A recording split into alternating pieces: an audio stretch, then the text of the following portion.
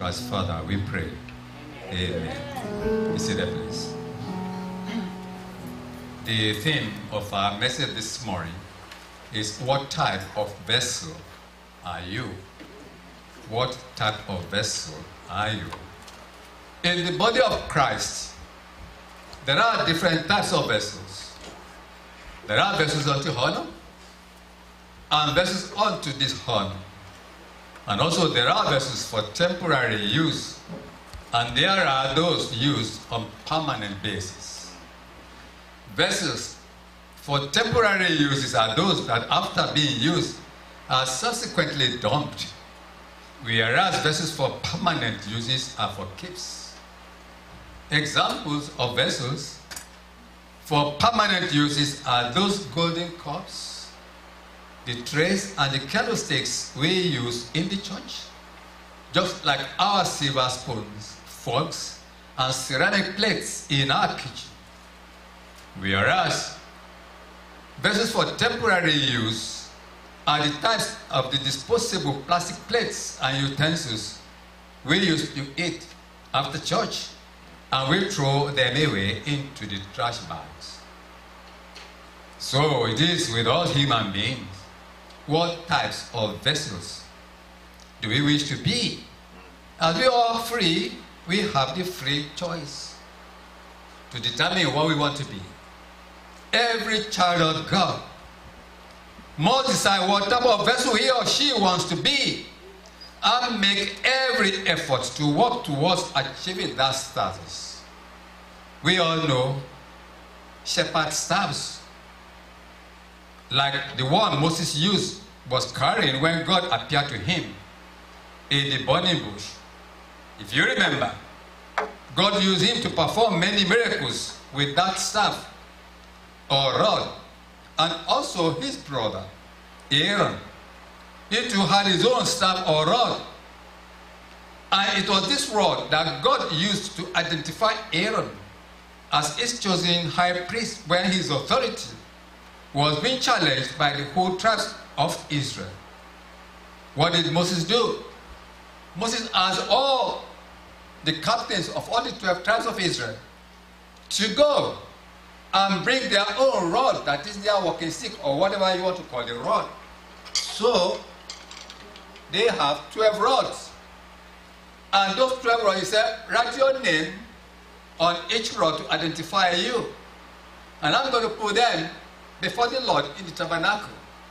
So Moses put all the rods in the tabernacle, and what happened in the morning? The rod of Aaron started budding. What do we understand by that? This is the time of spring. When we go out, you see all the dry trees that have been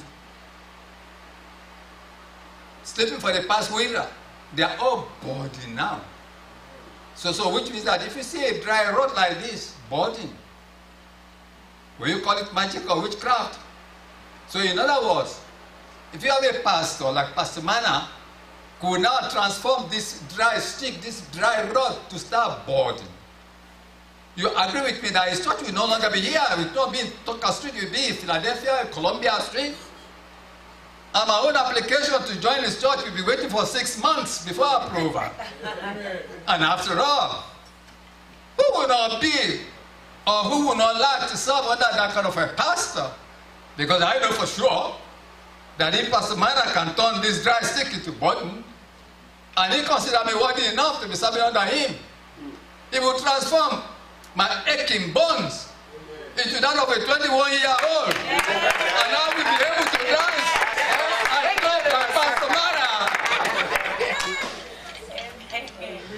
Fantastic, isn't it? Yeah. And that was what the children of Israel saw in the morning. They saw the Aaron's rod budding. Now, I am sure we all know the importance of what God has done.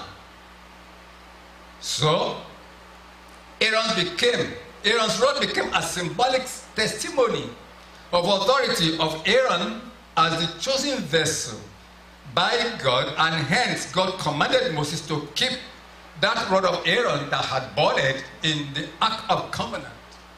And I'm sure we all know the importance of the Ark of Covenant to the children of Israel.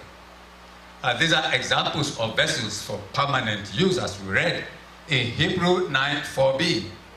This ark contained the gold jar of manna, Aaron's staff that had budded, and the stone tablets of the covenant.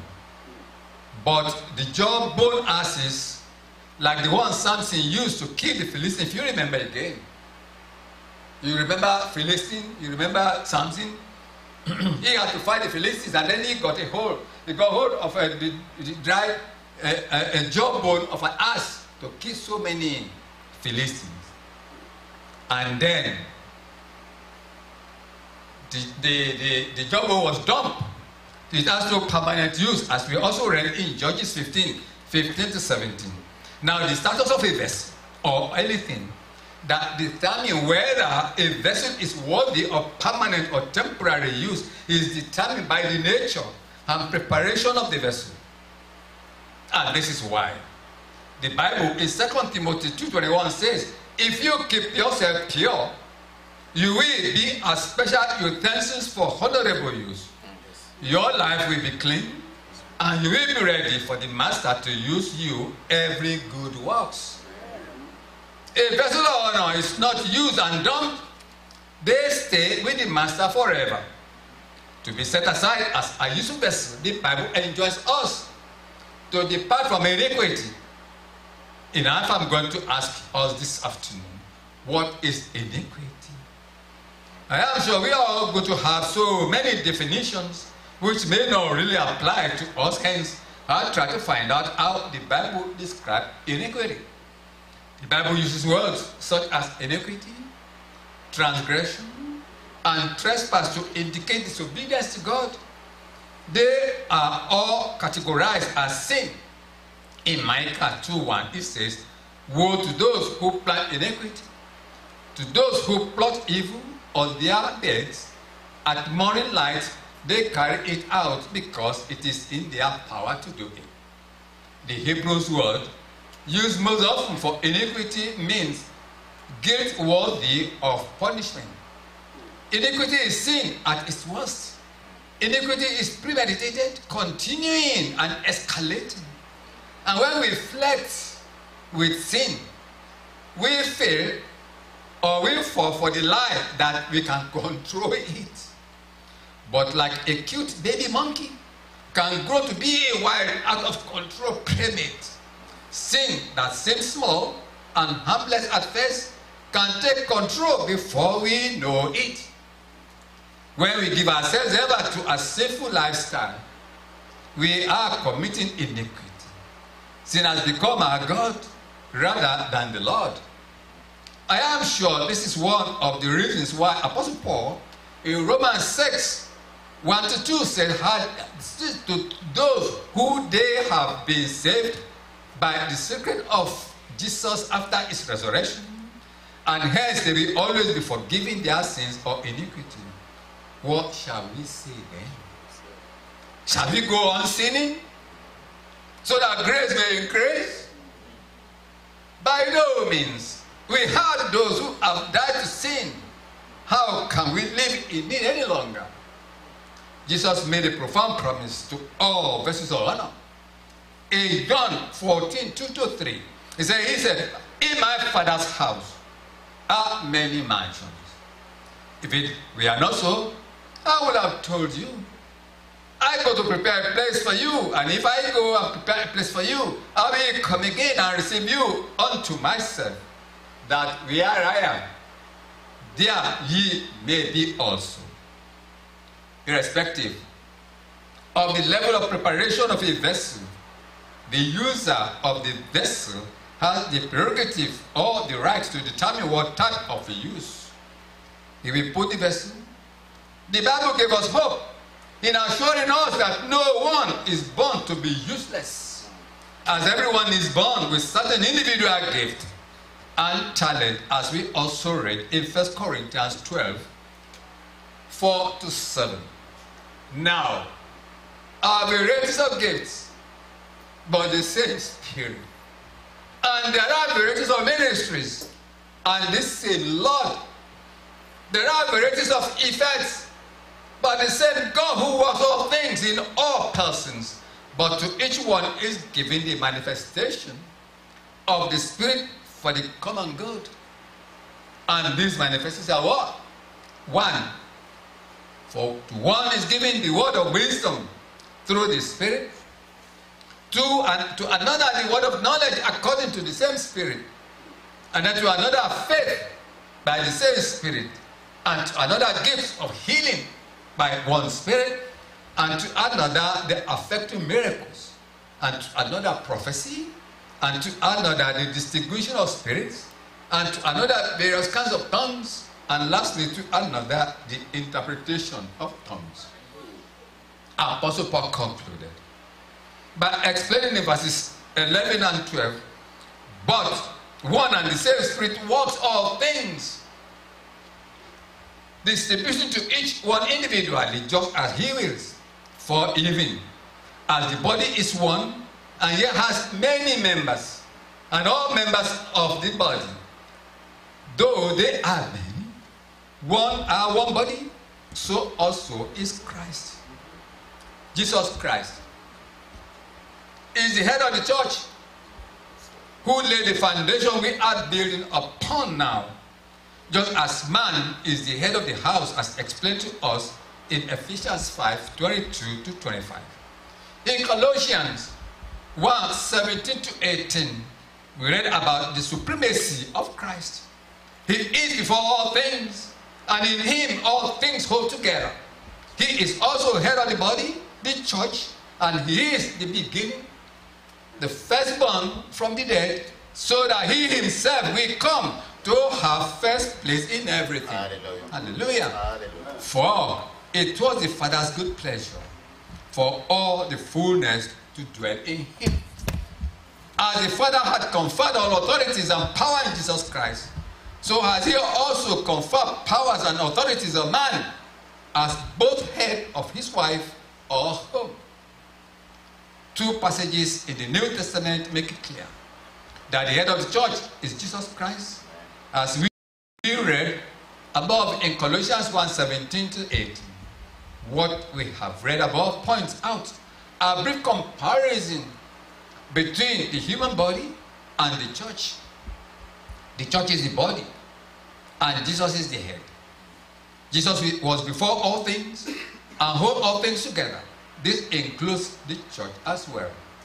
In Ephesians 5:22 to 25, it speaks of the relationship between husband and wife, and includes the teaching of Jesus as the head of the church. Wives, submit yourselves to your own husband as you do to the Lord. For the husband is the head of the wife, as Christ is the head of the church, his body, of which he is the Savior. Now, as the church submits to Christ, so also wives should submit to their husbands in everything. Husbands, love your wives just as Christ loved the church and gave himself up for her. So it is both way side. It's not one way side.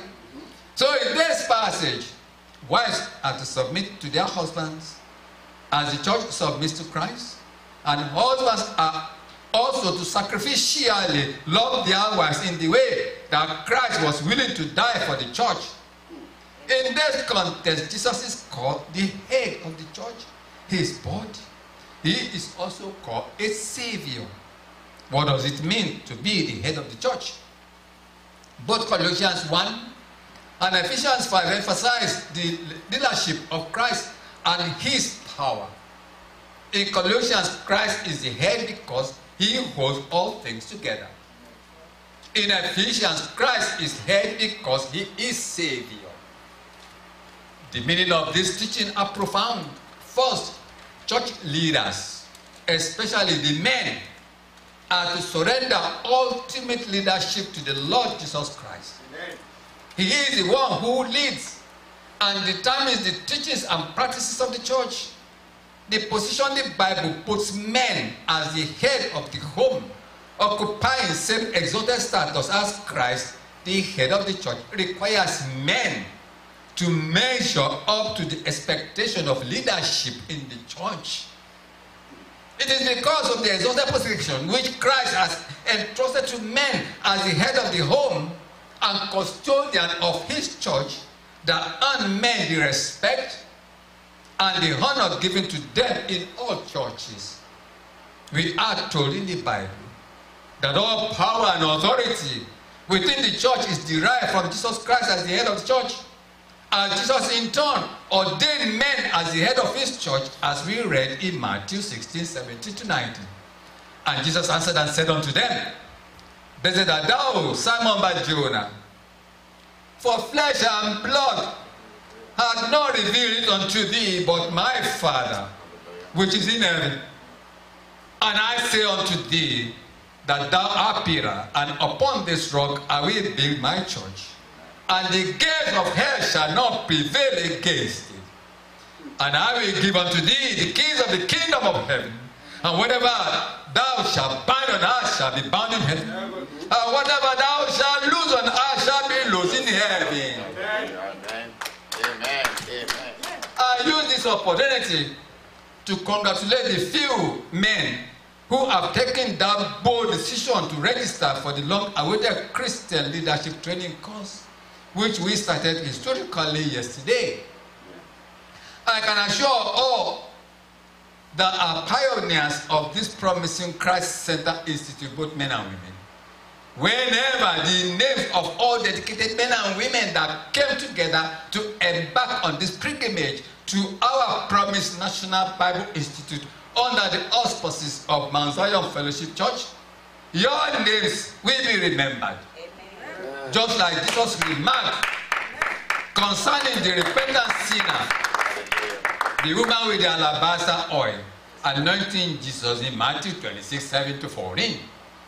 A woman came to him with an alabaster jar of very expensive perfume, which she poured on his head as he was reclining at the table.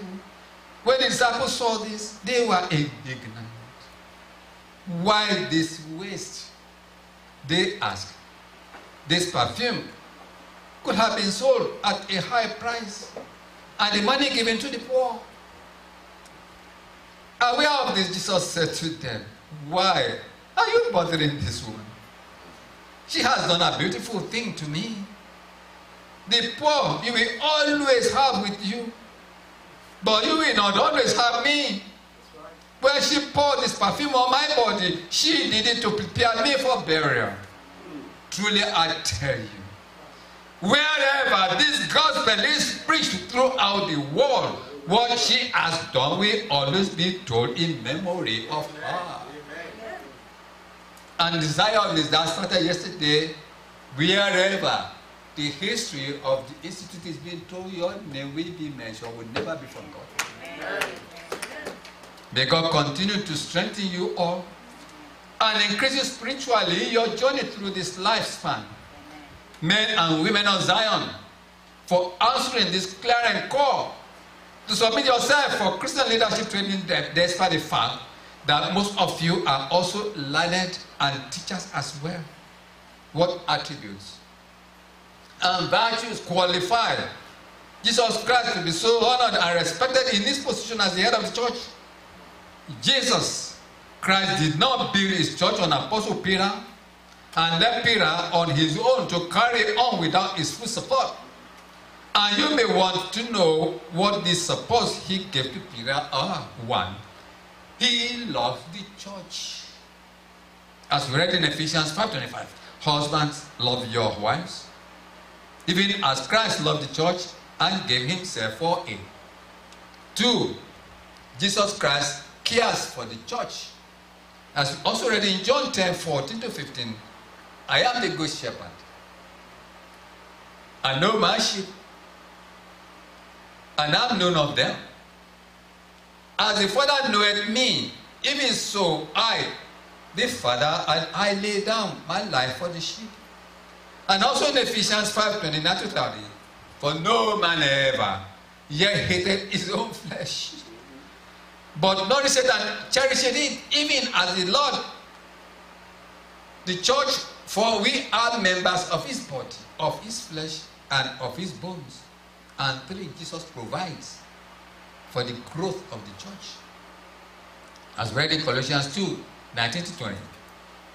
They have lost connection with the head, from whom the whole body, supported and held together by its ligaments and sinews, grows as God causes it to grow. Since you died with Christ to the elemental spirit forces of this world, why, as though you still belong to the world, do you submit to its rules? And 4, Jesus prayed for the church, as Pastor Mana used to pray for the church, for all the saints. He prayed for them this morning too. So he's emulating the example of Jesus Christ in John 17, 20 to 26. And this is Jesus' prayer for all believers. My prayer is not for my servants whom I have called alone. I pray also for those who will believe in me through their messages, that all of them may be one. Father, just as you are in me and I am in you, may they also be in us, so that the world may believe that you have sent me. I have given them the glory that you gave me, that they may be one as we are one. I in them and you in me, so that they may be brought to complete unity. Then the world will know that you sent me and have loved them, even as you have loved me. Father, I want those you have given me to be with me where I am, and to see my glory, the glory you have given me, because you loved me before the creation of the world. Righteous Father, though the world does not know you, I know you, and they know that you have sent me. I have made you known to them, and will continue to make you known, in order that the love you have for me may be in them, and that I myself may be in them. This is more than a covenant Jesus made with us, that he will continue to make the Father known to us, in order that the love that God has for Jesus may also be in us, and he too in us. And then 5, church members are to follow Christ first, and earthly leaders second, as those leaders emulate Christ, as we also read in 1 Corinthians 11:1. Follow my example, as I follow the example of Christ. And in 1 Peter 5:3-4, he said, not lording it over those entrusted to you, but being examples to the flock. And when the chief shepherd appears, you will receive the crown of glory that will never fade away. In the same way, you who are younger, submit yourselves to your elders. All of you, clothe yourself with humility towards one another, because God opposes the proud, but shows favor to the humble. Apostle Paul led the church with visionary leadership example, but always trying to strive for the progress of the church. And by working diligently and firmly in dealing with his brethren, we should cooperate with our leaders to fight the common enemy, which is Satan, and not allowing ourselves to be used as a stumbling block for the progress of the gospel of our Lord and Master. Our leaders are also human beings like you, except that we are called as mouthpiece of Christ, as Apostle Paul explained it in 1 Corinthians 2:3-5. I was with you in weakness and in fear and in much trembling. My message, my preaching, we are not in persuasive words of wisdom, but in demonstration of the Spirit and the power, so that your faith will not rest on the wisdom of men, but on the power of God. The Bible wants us all to be very careful in dealing with God, And we must not assume we are wise or clever or intelligent. Every word of Christ in the Holy Bible will not return to him void. Our own job is to tell them so that we will not be held accountable for the reward of their disobedience towards Christ. As the Bible specifically spells it out in Revelation 22, 11 to 13. Let the one who does wrong still do wrong. And the one who is filthy still be filthy. And let the one who is righteous still practice righteousness. And the one who is holy still keep himself holy. Behold, I am coming quickly. And my reward is with me to render to every man according to what he has done. I am the Alpha and the Omega, the first and the last, the beginning and the end. The love Jesus has for the church is expressed in his desire that we also love the church. It is our fervent duty as members of Mount Zion Fellowship Church to have great passion and love for Mount Zion. We must see it as our church and hence continuously pray for the church to prosper. As King David also advised children of Israel concerning Jerusalem in Psalm 122, 6, pray for the peace of Jerusalem. May all who love thee, the city, prosper. In the same vein, we encourage you to always pray for the peace of Mount Zion. May all those saints who love thee prosper. If Mount Zion Fellowship prosper, we shall all prosper. Amen. Let us remember. Let us remember that the ultimate leader of any church is the Lord Jesus Christ. He said, I will build my church, as he emphasized in Matthew 16:18. It belongs to him. He delegated all these responsibilities upon trusted members honored with leadership positions. And these posts are not for seeking public recognition or vainglory, but to serve as he himself demonstrated his servant leadership, example by the washing of the apostles' feet. This is one of the reasons why Mount Zion Fellowship Church was registered, 1, to develop children of God to be transformational leaders of society, and 2, to develop leaders for ministerial excellence and to be responsible citizens through our Mount Zion Fellowship Ministerial Bible Institute. The institute is fully registered as contained in our articles of registration available to you for you to cite.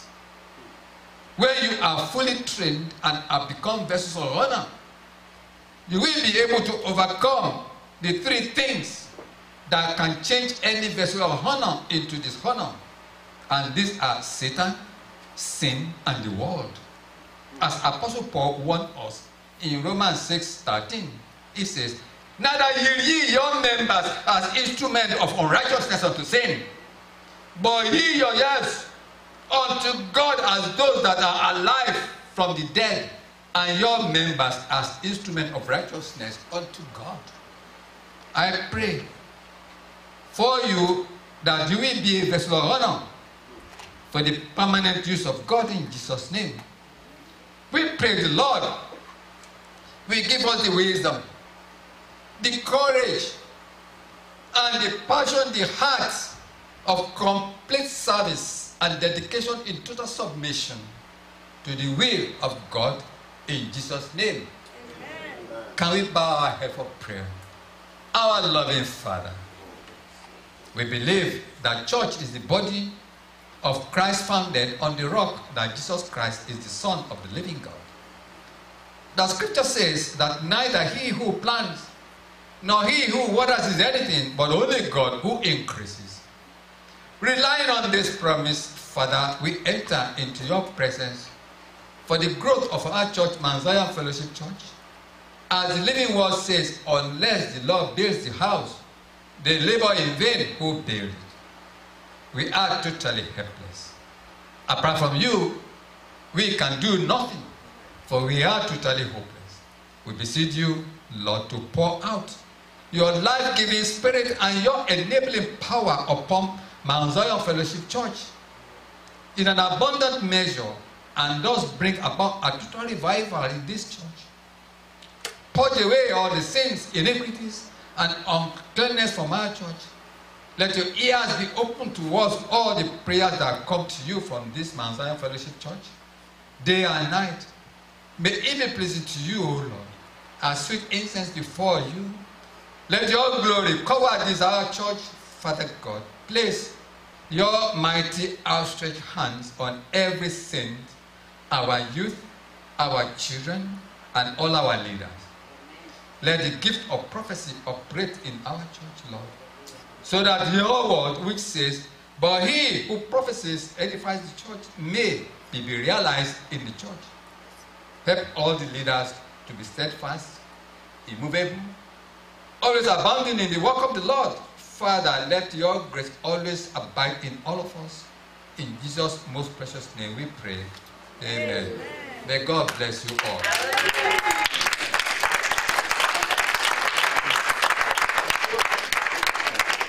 Hallelujah. Hallelujah. Hallelujah. Hallelujah. This is not Pastor Lambo's first time of preaching. It's the first time of preaching in Mount Zion Fellowship Church. Amen. Pastor Lambo, thank you. God bless you for the powerful message you delivered this morning. Okay. Because one of the things I learned when I came to the body of Christ, there are different ways of preaching. I'm a structured person and systematic. And I like when somebody goes from one step to another and another. I didn't take us all over the place. And I actually admire that type of teaching. And thank you for the message. It was very profound. You see, in Greek methodology, I think we had Zeus, right? Zeus was a god who was the one who put the universe according to the Greek methodology together. But Hercules, I believe, was the one who held it at last. Amen? But Jesus Christ held everything in the universe together. And that's the message I got today. Only Jesus Christ can do that. No man can do that. No other God can do that but Jesus Christ. Because of his supremacy.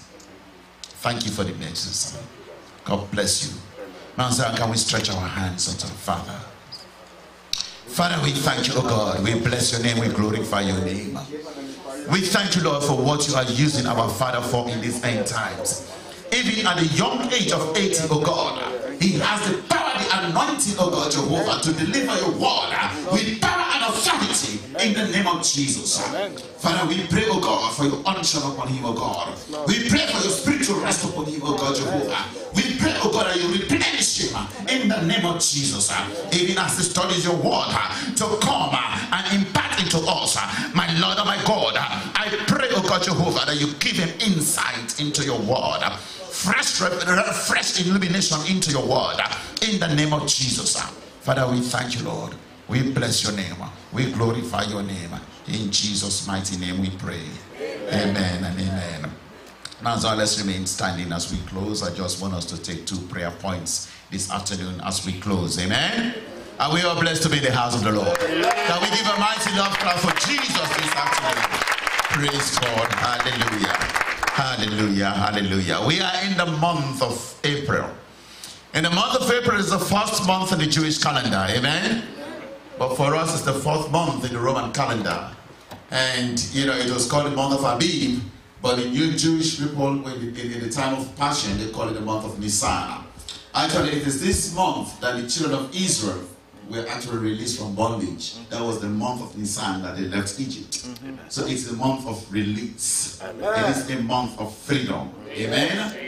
It was also the month that Haman cast the pall for the Jews to be eliminated. It was in that month as well. But God, we know in the end, delivers his children. So this afternoon, we're going to take 2 prayer points. Our first prayer point is going to come from the book of Isaiah 61:1, and I will read. It said, the Spirit of the Lord is upon me, because the Lord has anointed me to preach good tidings to the poor. He has sent me to heal the brokenhearted, to proclaim liberty to the captives, and the opening of the prison to those who are in bondage. Amen. And Deuteronomy 15:2 also says that it was the month, okay, that also every 7 years was the month of Nisan that would release you from your debt. So it is a month of release. So we are going to pray this afternoon that this is the month of release for you. It is a month of release for your marriage. We're going to pray for a month of release for your finances, for your health, for breakthrough, both spiritually and physically, materially, mentally, politically, economically, and socially, in the name of Jesus. Shall we begin to pray this afternoon? Father, in the name of Jesus, we come before you. Father, we stand upon your word, oh God, Jehovah, that in this month of Nisan, oh God, we pray for release. Release, oh God. Release your children from every bondage. In the mighty name of Jesus. Father, we pray for release in their marriages, oh God. That any man, any woman, oh God, Jehovah, interfering in their marriages, oh God. We pray, oh God, that in this month of Nisan, we pray, oh God, Jehovah, that you release them, oh God. We pray for release in our finances. We pray for release in our marriage. We pray for release in our health, oh God. We pray for a breakthrough, oh God, both spiritually and physically, oh God. We pray for a breakthrough, oh God, materially, mentally, oh God, in the mighty name of Jesus. We pray that in this month, it will be a month, oh God, that will be debt-free, debt cancellation, in the name of Jesus. Father, we bless your name. We glorify your name. In Jesus' mighty name we pray. Amen. Amen. We are going to take a last and final prayer point this afternoon. We're going to stand upon the word of God this afternoon in the book of 2 Kings 17:39. It said, but the Lord your God you shall fear. He will deliver you from the hands of your enemy. That the hand of God will deliver you from your enemies. We are going to pray. It is a month that God wants to deliver you from the oppression of the devil and his satanic cohorts. It is a month to get yourself released from the grips of your enemy. When the devil seeks to condemn you, break out of his hands. The enemy cannot continue. So this morning we're going to pray, and you are going to prophesy over yourself. You are going to decree and declare over yourself